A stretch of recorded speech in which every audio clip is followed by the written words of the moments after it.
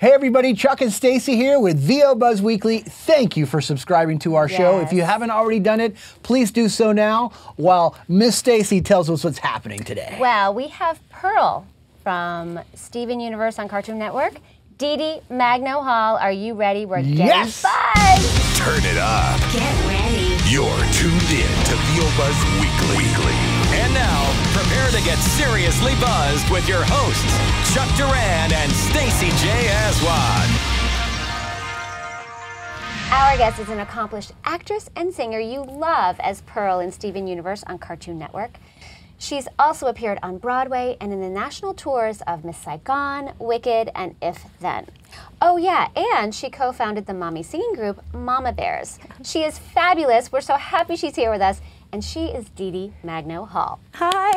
Yay! You guys are fabulous. Hi, thank you. It's so great to have you. We've been so excited, and it's been great kind of working this out and having you here. And you're super busy, so we're glad that we finally got to take a moment from the heat. It is hot. Absolutely. It really enjoy is the air hot. conditioning Yes. and just have a little chat. Yeah. I would, well, So thank you so welcome. much. Thank you for having me. Yes. We are honored to have you. Oh, Yes. goodness. Shall we get right into it? Yes. Because we have so many good questions for you. Oh, wow. Humbly speaking. You obviously play Pearl on Steven Universe, one of our favorite shows. Yes. So what's it like being on that show? With that ensemble, you know? It's amazing. Voiceover acting, as you know, it's a dream come true for me. Yeah. I for as long as I can remember, I grew up watching all the Disney movies, especially the musical ones, and I've always wanted to voice a cartoon character. So being on Steven Universe and being on a show like Steven Universe is such a dream. The whole crew and cast. They're wonderful to work with, and I'm not just saying that because they are. They're pretty awesome. They are. They're super fun, so friendly, and all very passionate about this beautiful show about love and love for all. And so it's no surprise that it has reached so many people all over the world in such a positive and beautiful way. So I'm very proud to be part of Well, this. and we had Zach Callison, who I plays Steven know, on the I show know. not too long ago. My and he baby. was little baby. There's a little baby. And so he was saying, you know, that it just to be putting that kind of message and that kind of love and hope and positivity out there really meant a lot to him. And so, I mean, obviously, you're a mom, and so how does that, it must be a cool thing to share with your kids. Absolutely, absolutely. And there's some shows that I do that I can't really share with my kids. Speaking of which, the last Broadway show that we did, my husband and I did a show called Next to Normal at East West Players, which is the longest running theater of color in America. And it was a really, really, really intense show that we could not have our kids come watch us do the show, even though both mom and dad were in it. Just because of the content, it was just a little bit too strong. Yeah. But Steven Universe is something that we can enjoy and share as a family together. So all of the messages are so they can be very, some of the shows are very silly and fun, and then some of them are really deep and serious and speaking some very heavy messages and lessons that sometimes might be difficult to talk to your kids about, your friends, your parents. And Steven Universe does it in such a simple and beautiful way that I love that I can enjoy the show with my kids. Yeah. And I remember the first time that we did watch it together. My youngest at the time was 2, and he was it confusing? he was watching the screen, and then he could hear Mommy's voice coming out of Pearl's mouth, and then he would look over at me, and then look at the screen, and then look over at me, and then my oldest son, who at the time was 8, he kind of got it, you know. Right. And so now they're 5 and 12, and they get it a little bit more. And I'm hoping that it earns me some cool mom. I was going to Yeah, say, when they go to sure. school. I hope. Yeah. Are you kidding? Well, when I first started, I was volunteering heavily at my oldest kid's school, and oftentimes when I was volunteering, they would call me. At first, they would call me Caden's mom. That's my oldest son's name.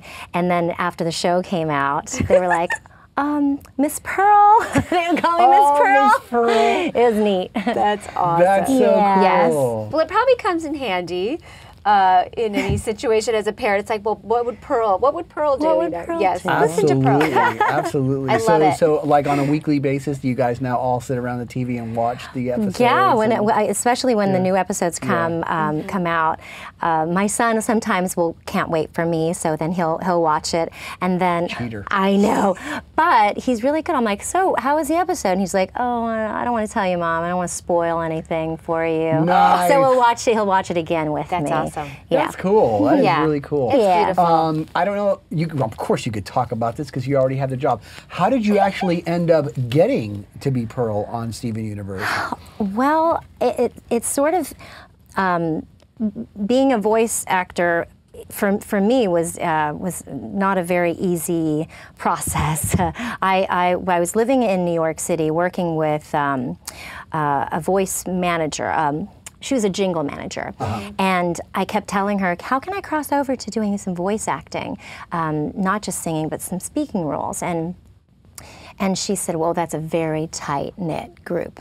You know, it's really, really difficult to get into, as you may know. So when I moved out to California, I asked if she could maybe recommend some people that I could talk to, and for whatever reason, there was never a connection with anybody. Then I was with a theatrical agent who had a friend in the voiceover world who happened to be a voiceover agent, and I was introduced to that person. I went in and sort of had an audition type of like a preliminary meeting with them. They gave me a bunch of sides. I went into their little in-house studio and recorded some takes, and from that they started putting me out and auditioning for like everything voiceover, whether it was commercials or video games or animation. And I felt like I auditioned for like 150 years. Yes. Hundreds of years? Yes. I mean, they were like, I'm like, I gotta get one of these. You know, I thought it was a numbers You've never game. had more rejection in your entire life. Wow, it was really saddening. Yeah. And so finally I called my agent and I was like, hey dude, what's going on? I'm like, what am I doing wrong? Is it me? Can you exactly It's tell not you, me? it's me. It's not this. Yeah. But I'm like, can you just help me out here? What can I do? And he says, there's really nothing you can do. It's a numbers game. It's, you never know when they're looking for your voice specifically.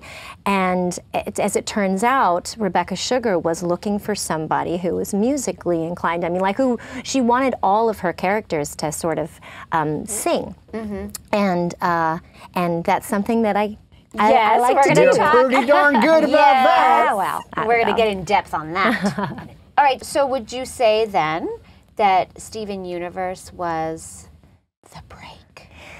It really was, at least this time around, because the only other voiceover job that I ever did before Pearl was, it was like a fairy tale series, but it was like way back in the day. Yeah. I did a voice for Princess and the Pea.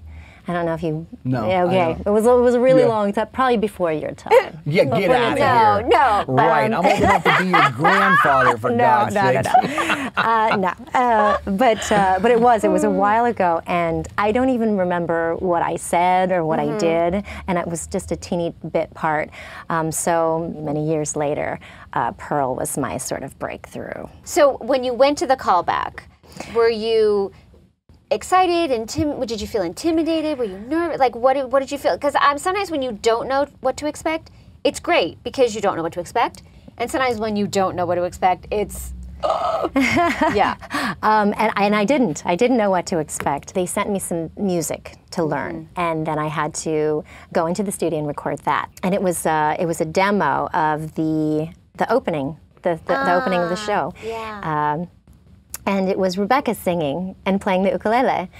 And I just wanted to sing just like her. I didn't know why. I felt like I needed to sound exactly like her, which, you know, we both have very different voices. Right. Yeah. But I really tried to phrase everything the way that she did it, and thinking that that was going to, like, you know, help my audition. But I remember getting a phone call and saying they would like for you to come in to the studio. And they had, I remember Zach was there, and Jen Paz was actually there, Kate McCucci was there, Matthew Moy, and we did like a little run, and I guess that was our final callback. Mm-hmm. And I guess months later, I got the call that I got it. And wow. I could Months not. later, huh? Yeah. They made you wait that long? It seemed like it was like. It was probably like 3 days. It felt like months. It probably did. Sometimes it can take a long time. I know. Are you a kind of just do it and forget it, or are you I a have little? to, because at that point I had auditioned for so many. Yeah, exactly. You were like, this is another one of those, except this one's a bigger tease. Yeah, exactly. Yeah. I saw the, you know, the breakdown, the picture of Pearl, the very, very early drawings of Pearl, and then the description, and I felt like, oh, she's sort of, I don't know why I remember this, but she's sort of like motherly to, in the character description is what I remember. Right. And I thought, oh, I could do that. I'm a mom. I could do that. Yeah. And so that's sort of what I tried to do also in the performance read. And I was using my own voice, which, you know, I didn't have to put on that sort of voice. Is that what they wanted? Right. They kind of They just didn't, wanted, yeah, they wanted to just hear more natural voices. Yeah. And then, of course, during the course of the show, Pearl's voice gets a little bit more emotional and a little bit more dramatic, and she's definitely gotten a little bit more zany. Yeah. And then there's the whole rapping. And Pearl raps. She does. Well, it is. Yeah. Does she? I love it. So let's go back, because we have to start. We are. So check this out. Mickey Mouse Club, Broadway, and then Hollywood. So take us back, you know, and give us a little, you know, the Mickey Mouse Club and how you all started. I've always loved singing. I grew up with a karaoke machine, a singing machine, and I just had it in my room. I took it from the living room and I brought it to my room, and I would sing, I think, nearly every day. And growing up, we have a lot of, so I'm of Filipino descent, and we call them Filipino pancit parties. Pancit is a type of noodle, a Filipino dish. And it was just where we would all gather for whatever, somebody's birthday, anniversary, what have you, and there would always be a lot of food, and there would always be a karaoke machine. And so I think my parents just knew that I always wanted to sing. So I participated in a lot of singing talent shows at school, and there was a local news channel, Channel 10 news channel in San Diego, which is where I grew up. My dad was in the Navy, so he was stationed there. But I joined this contest, and it's not unlike American Idol, where the viewers call in and Right. So I won this contest, and the prize was actually to sing at a nightclub. And at the time, I was 11, so I couldn't take that prize. Yes. So instead, they asked me to open up a new attraction at SeaWorld. And they would just invited me to sing, and then they televised it, and they put it on the news channel, and some people had watched it, and then they offered to be my manager. And then I started auditioning for things. And again, auditioned for everything. Boy, you under just the like get sun. discovered left and right. No. Talk about being discovered. She's in the right place at the right time, doing what she's supposed to do. There's a lot of that, a lot of being there, being Yeah. at the right place at the right time, and then meeting the right people. Yeah. But yeah, I got discovered, I guess. Auditioned for lots of different things, and the Mickey Mouse Club was my very first professional gig. Wow. And you were 11. I was about 11, 12. Yeah. So did they give you a real idea of what you were going to do? Did you have any idea of what was going to happen. So during the screen test, we got a taste of what the show is going to be like. And the best way for me to describe it is Saturday Night Live for kids. Wow, that's a good way of putting it. Yeah. Yeah. It was really, really super fun. Yeah. It was really hard to call it work. But we were, it's sort of how I learned about a lot of different things, about camera work, you know, hitting your marks, what cameras to look at, reading scripts, table reading, you know, listening and reacting, and where the lights are, and you know, going into makeup and hair, and going to the wardrobe, and there's a craft table, and all that kind of stuff. All these fun things. We also learned choreography and worked with vocal coaches. And it was really a great stepping stone to everything else that I would, you know, just dream of doing. The love affair began. It really did start there. But yeah, it was a great experience. And again, it was really hard to call it work because, and it was, we started out, we're 12 kids. And I think the age range was from like 9 to 14. And as we got older, and there were 2 adult hosts, Fred and Moeva. And so I was part of the original cast, which is pretty cool. Yeah. Definitely. Are you kidding? I would have a T-shirt that says, I was the original one of the, Listen, totally. there's only one original, so it's very special. Yeah. It's very special. So while you were on the show, some of the big names that we know today started coming on the show, right? Yes, just to name a few. Yeah, what are some of the few? Let's name drop.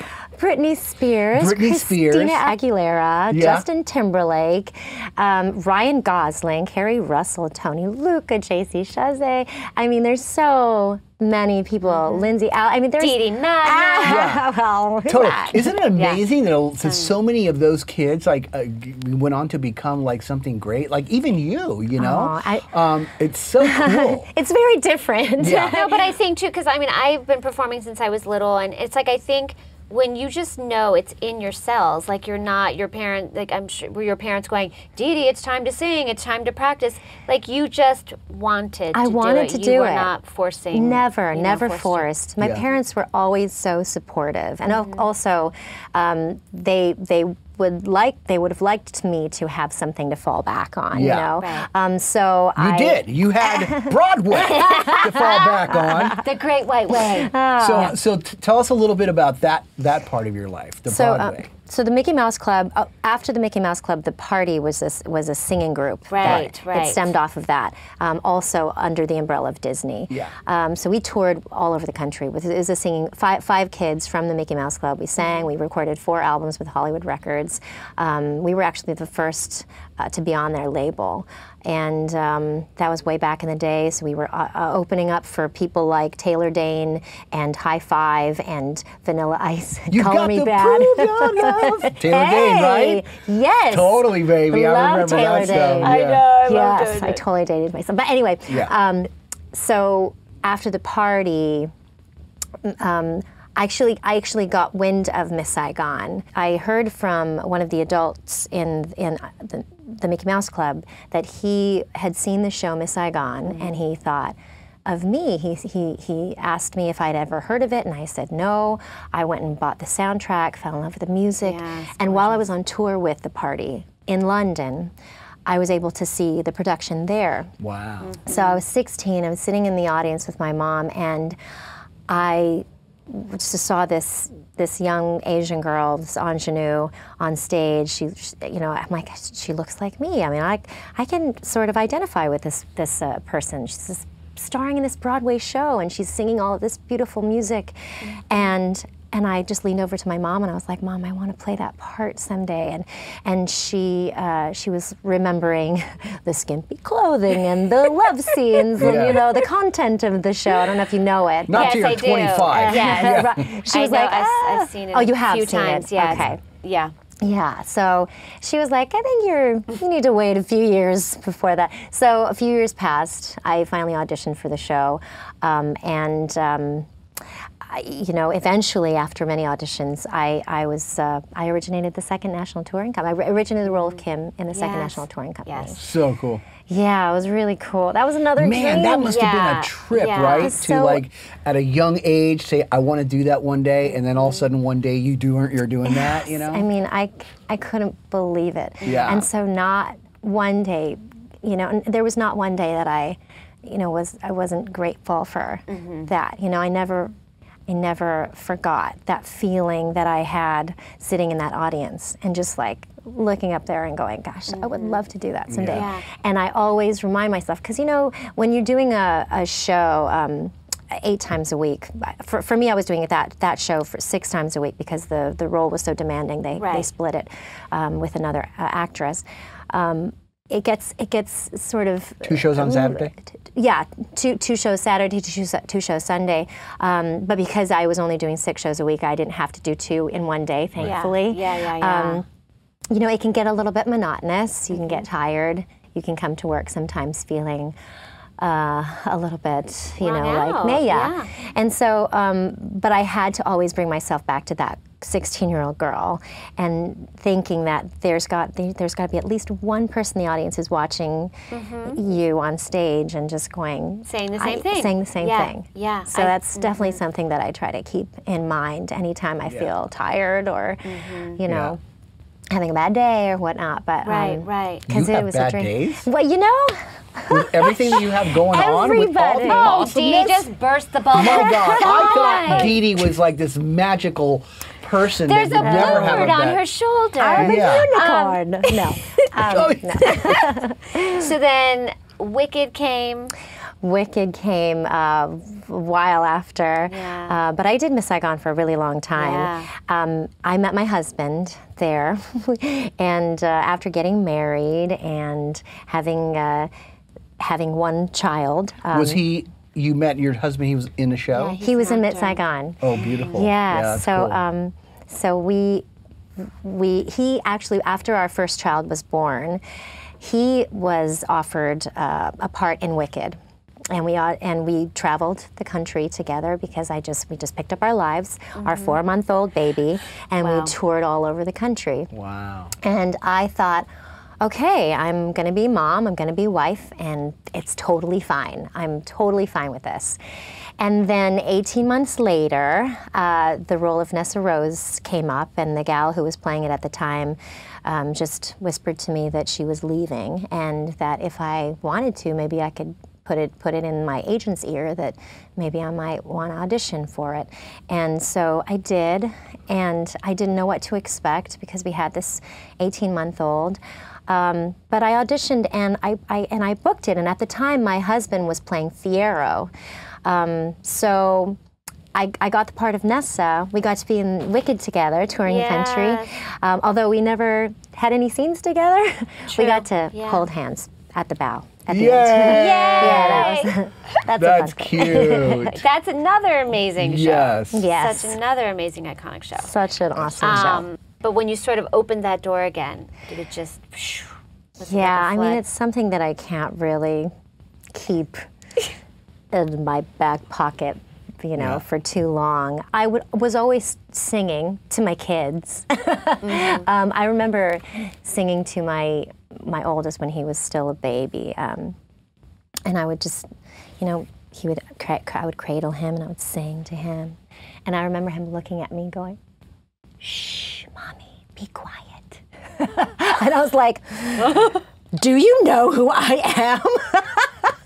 I'm like, "I used to get paid to sing," and he was like, "Shh, mommy, be quiet," and he just put his little fingers on my mouth. So sometimes my kids don't like it when I sing to them. Well, it's fine. It's fine. They're my toughest audience members. No, Yeah, they always are. It's so funny though, because now at 12, sometimes he asks me to sing him a lullaby. And I'm like, oh, okay, wait, let me warm up. No, I can't. Yeah. But yeah, I feel like I'm, you know, I got bitten at a young age, and I don't think that I could ever not do this in some capacity. Yeah. you know, which is why I came up with Mama Bears. It actually, it's the way it happened was just like so bizarre and weird and crazy, but like, I just love that song from Lorde, Royals.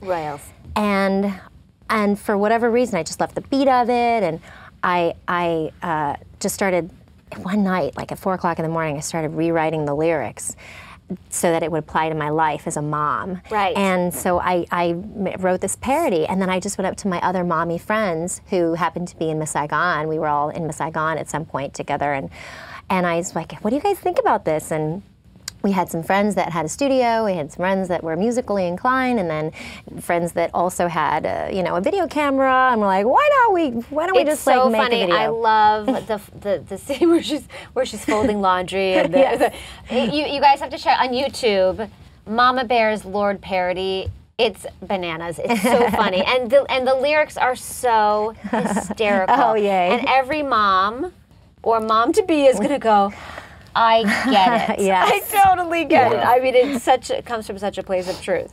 Well, yes, absolutely. Yeah. But yeah, so we just were like, just because we're moms now, it doesn't mean that we have to stop singing, doing what we love. And so that's sort of how that was born, just at a play date. We were all just at a play date together, and we're like, let's do this. It's so great. You have, because I want people in this part one to know about the show that you're doing, the One Night Only. Yes. One Night Only. September 15th. September 15th at the Ford Theater. How they can get tickets. And I will be posting something. I don't know all the details yet, but it's a show called Taopo. It's T-A-O-P-O, and in Tagalog that means we are here. It's a show that's going to be very Filipino festive, lots of Filipino folk dancing, traditional dancing, and traditional music. And I'm going to be singing alongside Jennifer Paz, who also voices a cartoon character in Steven Universe called Lapis Lazuli. And she's also another member of Mama Bears. So we're going to be singing some songs together, and I hope that people can come and join us. Yeah, so absolutely. So Twitter is the best way to kind of keep up with you, right? Twitter, I'm on Twitter, Deedee Magno Hall, and on Instagram, Deedee Magno Hall Official. So I post all kinds of stuff on there. Great. Okay, good. So now we go back to Mama Bears. You guys have your first single out. Yes. It's called So What. And So What? So What. But it was written by Anthony Fedorov, who's Jennifer Paz's fiance, who is an American Idol alum. And he wrote that song because he was inspired by a woman who had like 7 children, and she homeschooled all of them.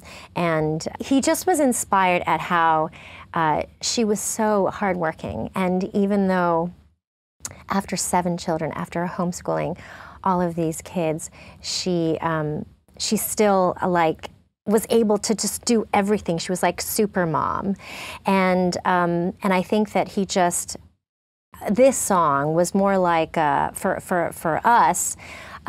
We don't know what's going to happen after having children. We don't know what's going to happen with our careers, or what happens when they've grown and leave left you. Leave, after all the investments you made. Leave the nest. But that's okay. That's okay that we don't know, and that we sort of just go with the flow and make things work. And so that's sort of what that song is about. Well, that concludes part 1 with the wonderful Deedee Magno Hall. We're going to be back next week with part 2. Yes, we will. In the meantime, keep up with us on Facebook, Twitter, and Instagram. We love you guys. Thank you so much for watching. And just remember, you always have time for a little buzz. Come on and get buzzed with us. VO Buzz Weekly is sponsored by Chuck Duran's Demos That Rock. The voiceover demo producer to the stars is now available to you. Visit demosthatrock.com and take your voiceover career to the next level. See you next time. And remember, you always have time for a little buzz.